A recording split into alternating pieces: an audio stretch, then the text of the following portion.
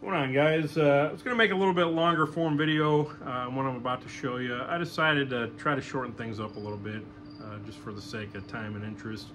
I will throw this out there though, if you guys want to see a little bit more in-depth, overview of what I'm doing, how I'm hooking this up, and just the different things you need to think of if you're doing this for yourself. What the heck that was? I'll make a separate video and go into more detail for those that are interested. Just comment below, let me know. But I'm upgrading the machine a little bit. I'm very excited. I'm finally getting around to adding a fourth axis or a rotary axis to my CNC router. And honestly, this is something I really never thought I'd ever quite have a need or a want for. Kind of wrote it off in the back of my head as kind of a niche tool or accessory that really only like woodworkers or like a certain section of the the CNC routing community had need for. People making like table legs or baseball bats. I don't know. I guess I always figured if I needed something round and machined, I'd just chuck it into my lathe and kind of manually do it or figure out some other way. And I guess it just never really came up as a need. Until just recently here, I got a little bit of a bug up my butt about a specific project that I decided all of a sudden I wanted to do. And I got to thinking, how could I do that well and precisely and come up with a good end product that I'd be proud of? And it just kind of hit me out of nowhere. CNC fourth axis would be just about perfect for that. Axis, did I say axis? Now I'm not gonna quite reveal what that project is just yet. I think I want to get this actually rolling, get some test pieces out before I kind of start getting into the nitty-gritty on that. So consider that a little bit of a teaser, I guess, or something's coming. But yeah, it just kind of hit me. Fourth axis, that's like almost the perfect solution for what I'm wanting to do. And even the more I thought about it, the more I started realizing, that would actually cover a number of projects I've thought about wanting to do in the past and just didn't have the tooling or the time or capabilities for. And I started wondering why I ever kind of wrote this off to begin with, and even kicking myself a little bit for not already investing in one and learning how to use it and getting it set up and blah, blah, blah. And I think this is going to be a very useful and well-used tool in my arsenal once I get it going. So let me just show you. Now there's a number of different ways guys hook these up. If you have a CNC router, a lot of guys will just take one of their existing axis motors or drivers and hook it up to this. Because when you are using this, just to give you some background, gantry style CNC router basically has three axes, X, Y, Z. Though technically they normally have four. You've got X, Y, Z, and A. Y and A are normally slaved together. And just to show you on this guy, you've got basically a Z axis, which is your up and down. You've got X, which is left and right. And then this whole assembly, this whole gantry moves back and forth, basically with two motors. That's Y on one side, A on the other. And when you're using a rotary, this doesn't move. This just rotates. It clamps in a fixed position. So you really only need to set your gantry over the top of it, and then you only need X to run the length of whatever you're cutting, and then Z to go in and out of what you're cutting. And then the rotation takes care of the rest. So you're really back once again to three axes, and even minus one, minus a motor. So what a lot of guys will do, they'll make a new profile in their control software. Then they'll basically eliminate the Y axis, because you're really, once you set it, you can open your new profile, get out of the old one. And then you only need X, Z, and A. So you can use either one of those motors or drivers to basically run your rotary. So a lot of guys will have a plug, that you can disconnect from one of those motors, basically run straight from the driver, and then you plug that into the rotary, and that's your new A axis. And I probably made it sound more complicated than it is, but that's what I was originally going to do. So I actually ended up setting up a connector here. These are some Deutsch DT connectors. They're kind of like an automotive style waterproof, dustproof connector. They got 4 pins. You can get different pin configurations, but these had 4.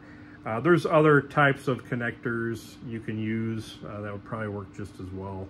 But those are pretty robust, relatively cheap, and relatively easy you know, to install and customize. So I've actually got another video. It's about half-hour long, a little on the long-winded side, but I show you start to finish, from stripping to crimping to, you know, assembly and connection, along with some tips and tricks that I haven't seen on too many other tutorials on how to kind of do that, you know, an easy way and a right way, as far as I know anyway. And yeah, maybe I'll be uploading that at some point after this one, or along with this one as well. But all that to say, you know, originally that's how I was going to hook it up, you know, borrowing an existing axis. But then I got to thinking, you know, after wiring it up, you know, I'm using much larger motors and drivers to run my normal machine. This is a NEMA 23. Normally I'm on a NEMA 24 with higher output drivers, higher amps. I didn't want to risk burning this motor up. So I ultimately bought a dedicated driver for a NEMA 23. It was only 20 bucks. Easy to hook up. I had spare room on my breakout board. It's a 6-axis board. Again, I'm only using 4, so I've got 2 spare axes, quite a number of extra pins to play with. Already had the wiring, even had a empty cable gland on my control box that I could run the wire into. And so that's ultimately what I ended up doing. Just ran it under the table. We're plugged in. Now on this guy, this comes with some pretty thin gauge. It's like 18 or 16 gauge wire, probably 18. And since these are larger connectors, they don't crimp as easily on the lower or smaller gauge wire. So I did solder and heat shrink some larger conductors onto that, and then crimp that onto those connectors. And I got that set up now, and I've set up my hotkeys. So if I go to the run screen, I can hit forward or backwards. Now actually towards me is positive, but I've got the down arrow to run towards me, up to run it away. It's more intuitive that way. But if I go to MDI, zero my axis, I can input G00 A360, and that'll run this in 360 degrees. And again, if you guys need more detail on this, I can make a video, or I can refer to like Mark Lindsay's channel or similar. Or if I go back to A0, that'll go the opposite direction. You got to set it up for angular, the steps and all that's a little bit different math. But you know, ultimately, once I kind of got back into it, things kind of started clicking in. The hardest part of this was just remembering, you know, how to set up a new profile, ports and pins and configuration and all that. And you know, finally got that figured out thanks to some YouTube and Google. But yeah, that's that. It's set up. It's ready to hopefully secure to the spoil board here, get lined up a little bit. Actually, you know, that's going to be its own separate thing. Maybe I'll make a video after it's all set up, how I do that. I've got some ideas for kind of helping to line it up. Some guys will make a separate base with some T-track and everything. I don't know if I quite have the clearances for that right now. I might have to notch out some of my spoil board and my table, make a dedicated spot that I can install or remove if I need to. But we'll get that in there. I am going to have to subscribe or re-up my subscription to Fusion 360 month to month to get 4th axis capability. That is something they don't offer to the free hobby version anymore. And, you know, truth be told, you know, I'm not really at the threshold, or at least what used to be the threshold of like the yearly revenue to really be like a pay-to-play kind of account. Not that I haven't subscribed for several months in the past. I mean, I've spent hundreds and hundreds of dollars on Fusion 360, but you know, once I kind of got onto it and, you know, made some models and drawings and cam toolpaths and all that, you know, once you have them, you kind of have them. And I kind of let the subscription lapse as I wasn't really, you know, using it as much as I was. Well, now in order to do this, I am going to have to re-up. And if you guys want to hear my thoughts on that, you know, on kind of pay-to-play or subscription-based software, specifically Fusion 360, I suppose I can do another video on that. Comment below, and you know, I'll do a little bit of ranting. Although I've actually matured on the subject quite a bit, whereas I used to be quite put off and irritated about it, I've actually kind of changed my tune. So if you guys want to hear my thoughts on that, let me know. I'll make a separate video. You might or might not find interesting, but I definitely have some opinions. I have some thoughts, as well as possibly a way I think Autodesk, you know, as a company, or Fusion 360 as that section of company, I've honestly got some ideas. I think I could triple, if not quadruple, their income pretty easily,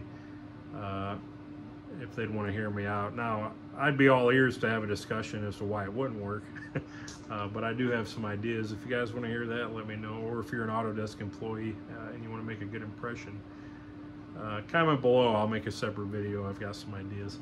They're not too crazy and revolutionary, but I'm not going to waste more bandwidth on this video talking about it. But yeah, let me know. I think we're going to wrap this one up here, though. Just kind of showing you the preliminary setups here. Like I said, I still got to mount it and kind of learn a few ins and outs of it. But I'm excited. And actually, along with this upgrade, I've got another upgrade coming too that you guys might be interested in. I know I am. Just to let the cat out of its bag, I'm going to be putting on an automatic tool changer. I hope to actually get the last of the pieces maybe tomorrow. I think the spindle's coming. If not, sometime early this week. I'll be getting that, and I should have everything else already I've ordered and received. We'll talk about that.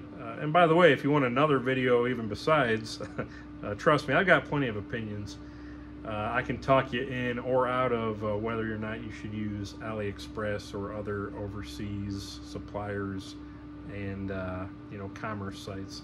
I've got plenty of thoughts and opinions on that, which may not be what you think they are, and you may sway one way or the other after listening to some thoughts, or you know, maybe I'd just ramble on and not make any sense. I don't know, but comment below if you want that video.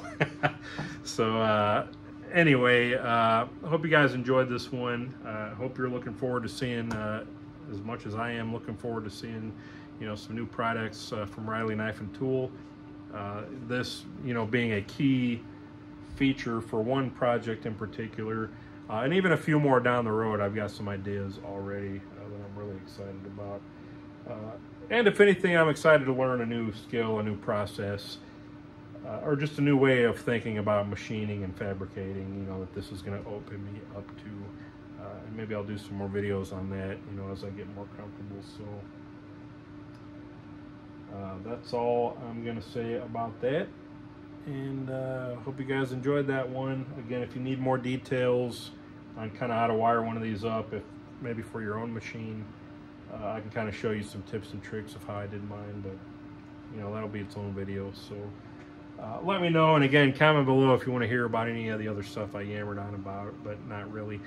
And as always, I thank you guys for watching, for sticking with me, and for the support, and we'll see you guys on the next one.